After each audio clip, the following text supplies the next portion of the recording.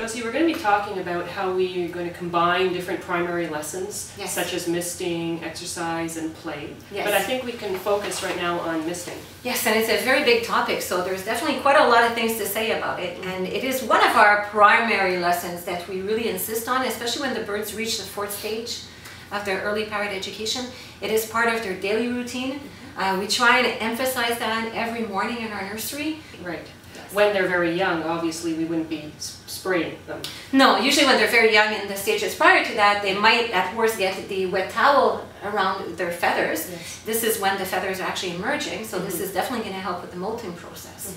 But when they start to comfortably perch, and when they're actually participating to the flock activities in the morning, then this is when the misting will gradually start to be more direct. Right. It's very important to mention as well that we missed ourselves as well, and that's okay, along with the other birds in the nursery, and we try and make this a very fun activity. And they usually at first are a little bit hesitant, but when they see their flock mentors, the older birds, you know, the ones that they look up to, actually get excited with this and vocalize and start to move around, and then usually the babies are more inclined to actually participate, and they don't become as shy. Right. It's a great exercise for them, misting. Yes. And it's also a great occupational therapy to prevent boredom, right? Very important. We're always trying to find ways to prevent boredom with toys, which are important as well, and foraging, but definitely misting is a very large part of a day's activity because it will lead to preening, which we'll discuss a little bit further on, but it's definitely a very important part of their day. Right, and this will continue when they go to the new caretaker. Yes, hopefully this continues when they go to the new caretaker and it becomes part of their routine. It might not be possible every single morning that the caretaker either takes a shower with their birds when they're out on a shower perch, or maybe they get a little preen in the morning, misting and session with hot water in a misting bottle. But hopefully this is something that can become part of the daily activities, and then the birds actually look forward to it. It's a good way to wake up in the morning. It's also good when you're going to train the fledgling, right? Yes. You get them misted, you get them exercise, all of that. That's more of a strategy. This is Yeah. really a strategy that we use, or else birds would be flying around everywhere. So we usually try and make them flap and get that energy out before we actually do any kind of education. This is very, very important because also teaches the birds how to flap the wings a lot more. And because most of the fledgling at this age are not yet flight feather groomed, then it's very important that we find a way to make them exercise as much as possible without them flying into walls, because we don't have the large outdoor aviaries where we can bring our fledglings to at all times for this purpose. Along with misting, I think it's really important that we talk about water hygiene in the misting bottles. It's very important to know where that it's safe water, because the water, they might be drinking it might be going into the nares. It should be hot water that we put in. Yes, because we don't want them. Cool water is a little bit shocking for them. Right. They might not enjoy it, and even if it's very warm when we put it in the bottle, when we're misting it, reaches them. It's not really warm anymore. Right. No. The misting bottles themselves have to be disinfected. They should be disinfected at least once a week. At least once a week? And the bottle should be labeled, and that bottle should not be used for any other purpose. No, not at all. There's a lot of water conditioners too that some caretakers like to add to their water. There's natural ingredients that we can add to the water as well. There's the aloe veras. There's also OxyFresh pet gel that is recommended by numerous veterinarians. There's bathing conditioners, various safe ingredients that can be added, but also just LT water, you know, safe water. The birds drink this water when they get into the heavy misting session. And so it's very important to realize that they're going to be ingesting sometimes by preening and also within the activity. So we have to make sure what we're putting in there is safe, for sure. And along with the water hygiene, it's really important that there's no, like we said, no bacteria. It can cause sinusitis. Yes. And as well, when we're spraying, it's important that we're not spraying right into the nares. No, that's insulting, and it's not nice to do that. And I think that we have to put ourselves in the bird's position when we're spraying ourselves. We like it to be like a nice rainfall mist. Like a nice rainfall, and it's very important. Most caretakers that try to educate their birds that are very reluctant to being misted, forget to put the hot, warm water. They forget that the birds should be misted, and it should be in brumasse. We call that in French brumasse because it's very, very fine particle. This is very important because if it's a spray, jet, you know, then it's not very pleasurable, and the birds are going to take it more as an offensive action instead of it being part of something that we're doing together to have fun, for sure. Sometimes the birds are reluctant to it at first, and we may just miss them very high up so that it falls like an umbrella over them and over ourselves, and then we just look at the particles, and it awakens our senses, and then it slowly awakens their senses, and usually a few minutes later they're less reluctant and want to participate. Additional considerations that must be respected when we're misting birds is definitely the importance of providing our birds with a basking opportunity. We find that very important because we often are in a winter season in Canada, and it might be a little cooler in our facility. For sure we have heating, but nonetheless the birds like to mist and to be misted and then preen if they are offered the opportunity to then rest or preen themselves under a basking light. Right. And this is important. It is. There's some considerations we need to take into with the basking light itself. One is we have to make sure that it's not Teflon coated. Yes, that would be toxic for birds. Exactly. For sure. So a basking fixture such as this wire fixture would serve its purpose very well. Yes. Another issue that we have to be very careful of is the cord, obviously, to make sure that the bird doesn't have access to the cord or to the fixture itself. Yes, very important. Yeah. And additional to that, we must emphasize here that this is not a full spectrum lighting bulb that we have inside of the fixture. This is more of a basking light. So a very good recommendation that we make for bird caretakers is to use the lamps that are meant for turtle basking. We have Exoterra division that makes a fabulous one. It's called a swamp glow. And what I really like about that lamp too is that you can actually come in and mist very close to this basking light without it having to burst, because it's not something you want to do with a hot lamp. Right. So I definitely feel that this is a good investment to set up with a basking light somewhere. Usually, people don't usually mist birds in their cages unless you have a really big cage, because the birds will be flapping and then they could get injured. So this can be set up close to the activity tree. It can be also on top of the cage, that's fine too. But then definitely having a safe setup to make sure that the birds don't eat the electrical cord. That's right. Or that they don't get too close to the basking light. Right. Now, of course, this is not something that we want our birds to be exposed to directly without having any way of getting away from it. We don't want them to overheat either under this basking light. Right. It doesn't have to be that hot either. It's a little bit, I think, psychologically a little bit soothing just to be under this lamp to be preening. You had mentioned that in the winter time we would be using the basking light, but some people tend to be a little bit reluctant maybe to mist in the winter time because of maybe their fear of drafts. But that is actually a really important time to mist. It's very important because we have a cold climate, so we have a lot of electrical heating. Exactly, and it's very dry. It's very dry. It's dry for ourselves as well. Our respiratory tract, sometimes our nose get a little bit dry. So for sure these birds need to be misted, especially during the winter. But we have to be very careful to minimize the exposure to drafts and to the cold weather afterwards. For sure, you know, we definitely need to have some kind of warmth around our preening activity, just to make sure, our misting activity, just to make sure that the birds don't feel any discomfort, for sure. Misting and providing a basking light encourages preening. Yes. And although preening is instinctive, it has to still be learned. It must be learned, and whether that is by the parents, if they are a parent raising their chicks and fledglings, or whether this is by ourselves as the mentors, or done by another fledgling that's a little bit older, or a clutch mate, because they learn to preen each other in the first stage of early parent education, which is basically right after the onset of the feather emerging from the sheep. So it's very, very young, and it's one that we need to keep the birds very close to each other in all of the early parent educational stages, because especially the first through the fifth stage, because this is where the birds are going to be more likely preening each other. And so it's very, very important. And I think that we use the misting as a strategy in the basking light in order to make sure that this learned behavior becomes a very, very skilled one, for sure. There's a lot of people questioning all the time their birds that develop abnormal feather damaging behaviors, and we're very concerned about that. And we think that perhaps in the past, if we were not educating our birds to preening properly, then perhaps it must have contributed to some of the feather damaging behaviors that we see. Right.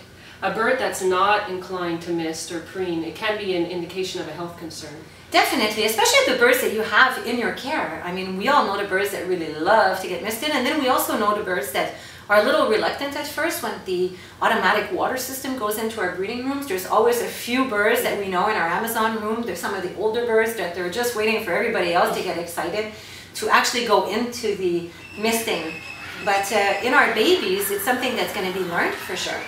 And of course, we don't want to waken them with a misting bottle. We have to make sure that they're ready for this activity. But definitely a bird that would not be preening as such, that's in our care or in the caretaker's family for some time, and that's usually engaged in this activity, would definitely be an indicator that something's going on.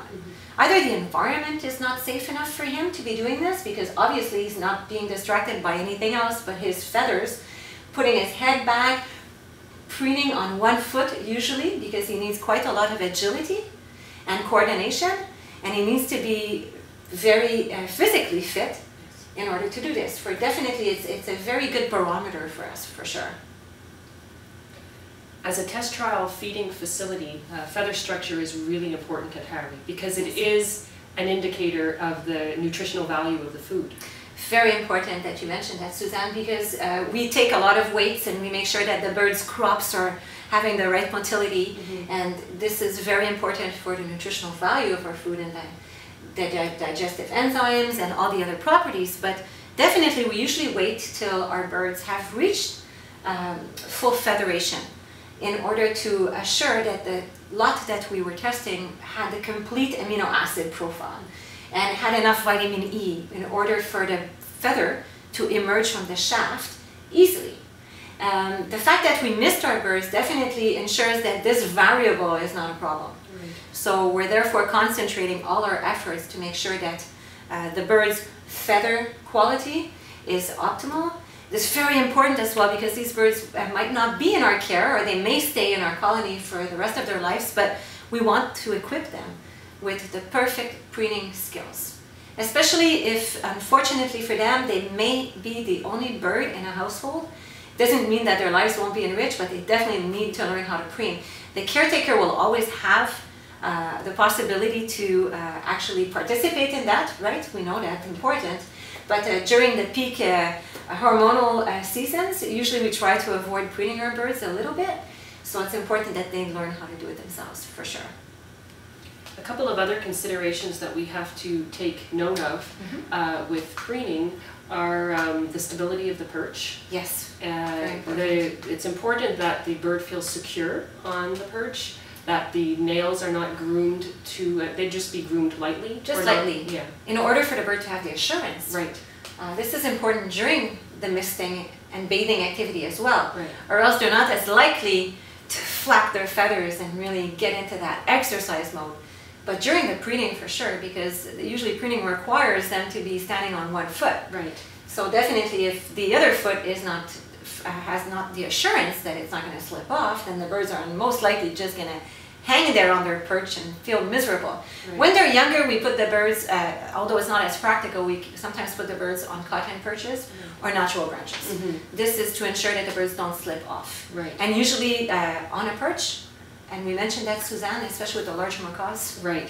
On the floor, it wouldn't work. No, they need to wiggle their tail, and they need to, especially when they're preening, they like to really be very active and contortionists, and if they're stuck on the bottom of the floor, first of all, they're not going to feel very secure there either. They need to be perched up a little bit higher in order to feel safe.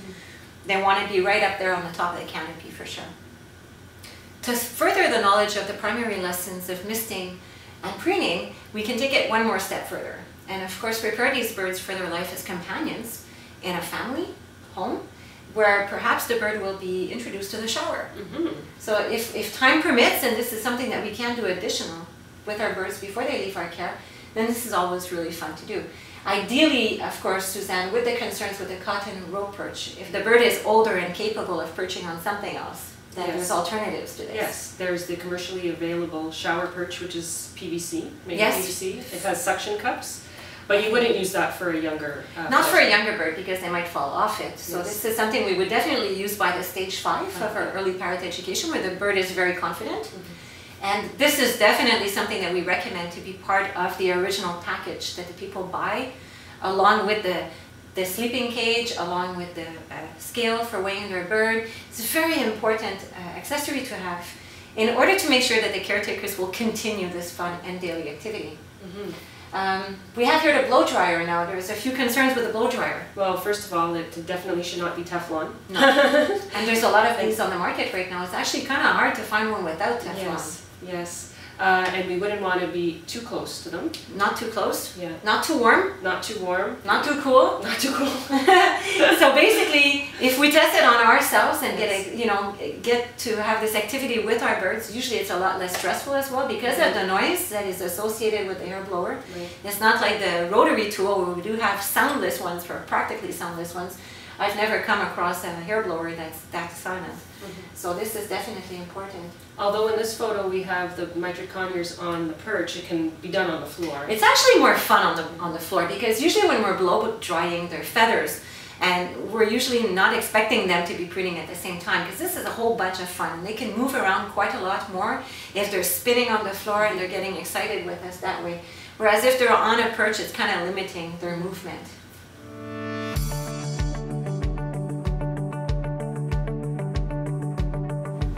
So here, Suzanne, we wanted to share how a combination of primary lessons can be really, really time efficient and very fun for our birds. Obviously, the mitred conures are in a stage 6 where they're very comfortable and they've mastered several skills and have enjoyed and learned how to play with us for a while now.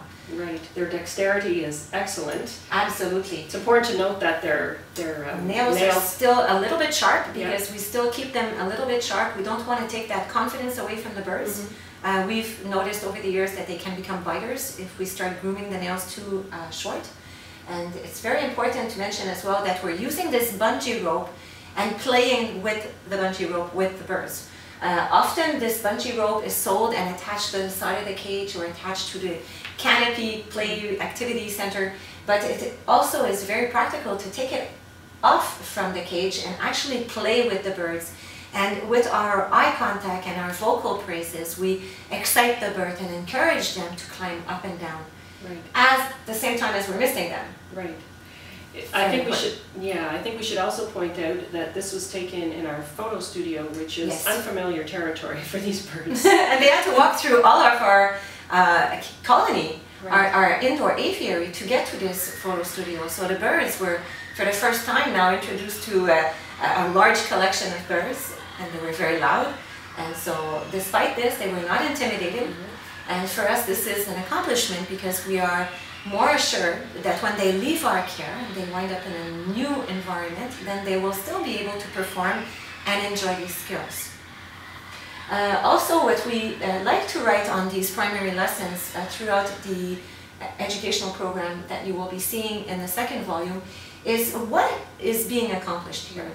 Here we have climbing, wing flapping, and misting opportunity all going on at the same time. All going on, and all very vital for the longevity of these birds' health. And also the fact that they will be climbing will definitely be contributing to their exercise program. And the fact that they're wing flapping a lot while they're being misting is very important, because they will develop the pectoral muscles, which is very important at this stage because they are still fledglings. And this is one opportunity in their lifetime to develop a very healthy pectoral mass, which can be a lifesaver should they get sick one day and have to be hospitalized, and we need to give them injection intramuscularly, or even for the fact that they will be flying. Even if their flight is controlled, they need to learn how to create this very healthy pectoral muscle. The misting opportunity is always so much more important and fun when it is done with play. Right. And so obviously this is a photo, but often in our nursery we will add music to this, which is very, very important. And so there we would be adding an enrichment to this primary lesson in order to make this a fun and efficient exercise for our birds.